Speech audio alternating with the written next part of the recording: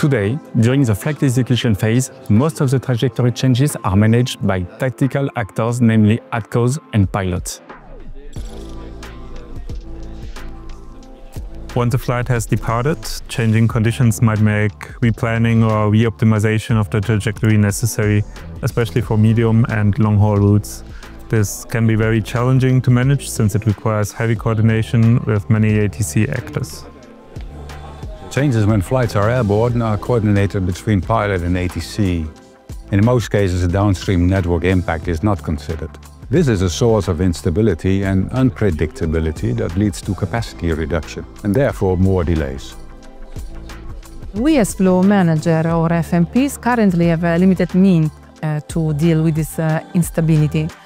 Sudden airspace overload or availability changes, which are handled at tactical level, can lead to increased controller workload and not optimal problem resolution. The aim of this key R&D activity is to design trajectory negotiation processes between planning actors in the execution phase, supported by FFS Release 2 information exchanges.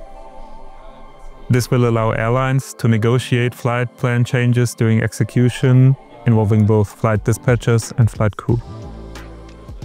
In the negotiation process, we can now assess the impact on the downstream sectors and in some cases provide counter-proposals that will avoid negative impact on the network, therefore reducing delays. It is key that these new collaborative processes do not increase tactical controller workload. This is why FFS Release 2 has introduced the concept of negotiation horizon, which ensures that ATCOs are not involved.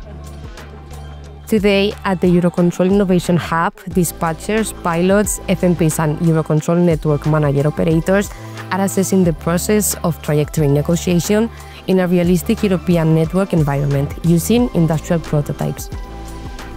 We at FlightKeys, we adapted and integrated our FlightKeys 5D and Loretto products to support the validation for dispatchers and pilots.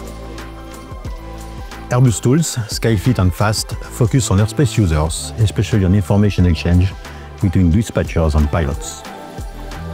We have adapted Thales product, TopSky Flow, for this exercise to allow the involvement of FMPs from Poland and Italy in the trajectory negotiation process. The concepts are supported by all operational stakeholders.